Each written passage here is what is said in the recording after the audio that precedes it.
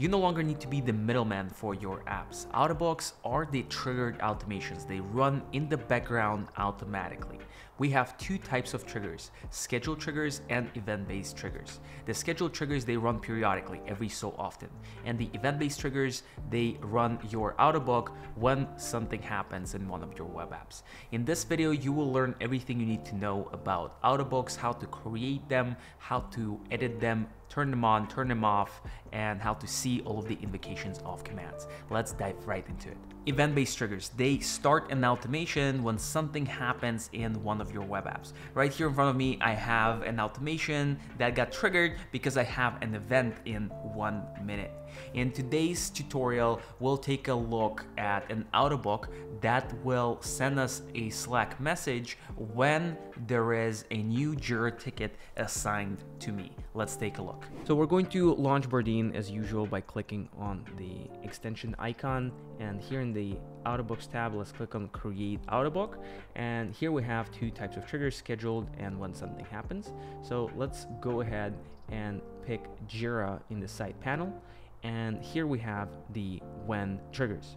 So when a Jira issue is added to a project, so let's pick the project. I think I have test project over here, and then we can have additional filters such as what should be the name of that issue, or we can do filtering by assignee. So I only want tickets that are created for me. All right, so here I am. I've just selected myself, and here we have our trigger action. Now let's go ahead and create another action. We're going to create a notification, browser notification, and the message should say, it should have the summary of the issue right here, and the title should have the URL. And for URL, let's also do the URL just like this. All right, so that's our second action. So when a new issue is created and is assigned to me, then we're showing a browser notification. If I click on the browser notification, it will redirect me to the issue itself. And then finally, I want to send myself the title of that Jira issue and the link to the issue. So we're going to find the send Slack message action. We're going to send it to Bardeen demo, and then we're going to send the title of the issue. So here we have summary, and then I'm going to add another argument, and then I'm going to send the URL of the issue. Right, so that's all I want. I'm going to click on done, and that's our Autobook. I'm going to click on save and give it a name. It's going to be called when issue is assigned to me. Then send to Slack. All right, that's the name of our Autobook. It's being saved now. Let's close the builder, and here we have the new Autobook showing up in my Autobooks tab. You need to turn it on, so toggle here, and now it's working. Now let's go ahead and test this Autobook. We're going to trigger the Autobook manually by creating an issue assigned to me. So here I am in Jira. I'm going to click on create new issue, call it a demo for video. It's going to be in the test project, and I'm going to scroll down and assign that issue to myself. Click on create, and here we have the issue created. Now we'll see a browser notification show up shortly, and it's going to also send the issue here in Slack. It gets refreshed about every minute, so it might take a second. And there we have it. Here is our title and the link to the issue. We can go ahead and open it, and if you go to your browser notifications over here, there it is. You can also click on it, and it's going to open up in a new tab.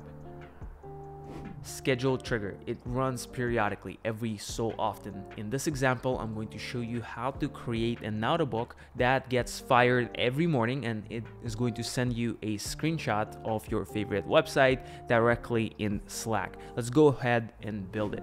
First, we're going to launch Bardeen as always. Click on create Autobook, and here on the left side we see scheduled, and we're going to send our first screenshot starting in 2 minutes. So let's do 3 minutes. In 3 minutes, and we're going to run it every day, and it's never going to stop, so it doesn't have the stop date. Otherwise, you can run it after a certain number of occurrences. Actually, let's run it for 5 times. Okay, and this trigger is going to get fired every morning or every day at 14:12.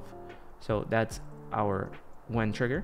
Now let's add another action. It's going to take a screenshot of a page. So here I'm going to type PDF, and we're going to get page as PDF using a URL. I'm going to paste the URL. We're going to take stats, daily stats of COVID, and that's going to be our screenshot. And finally, we're going to find our Slack action. So Slack, send a file by Slack. We're going to send it in marketing. That's the channel. Reference the file from the previous command right there.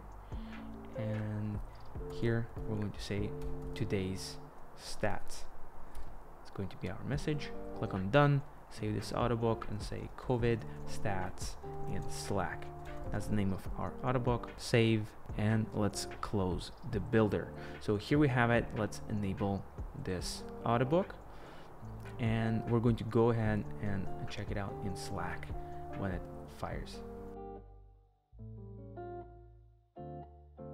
And here we have it. Here's our PDF right here, sent to us in Slack.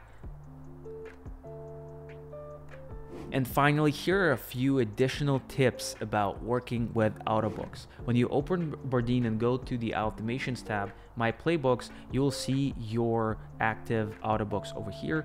You can disable them just like this and re-enable them if you want to re-enable them. When you click on this button, you'll see the command invocations for the period of time.